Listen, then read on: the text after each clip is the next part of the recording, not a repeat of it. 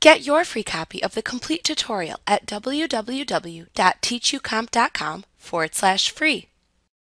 To create a new blank canvas in Photoshop Elements, select File, New, Blank File from the menu bar. Alternatively, to create a new image by using your computer's clipboard contents instead, select File, New, Image from Clipboard from the menu bar. If there isn't anything on the clipboard, then this command appears grayed out or unavailable.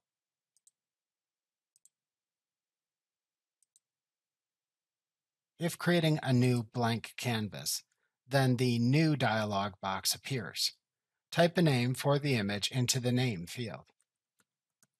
To select an image settings preset if desired, select a choice from the Document Type dropdown. Then select the size of the image from the Size dropdown if needed. Alternatively, to manually set the width, height, and resolution you want, type a number for each field and use the drop-down to the right of each field to select the measurement units to use for the number you typed. Next, select a color mode for the new image from the Color Mode drop-down. You will most often select RGB color, which is used when working with an image meant for on-screen or web display. Color modes will be discussed in more detail in the next chapter. Even if you or someone else is going to print the image in a CMYK process, you must first edit the image using RGB, since that is how a computer monitor displays color, and because CMYK is not available in Elements.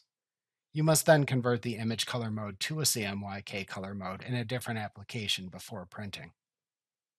To set the default background color for the image, select either white, background color, or transparent from the Background Contents dropdown.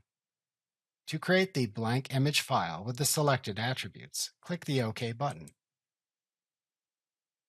Like what you see? Pick up your free copy of the complete tutorial at www.teachucomp.com/free.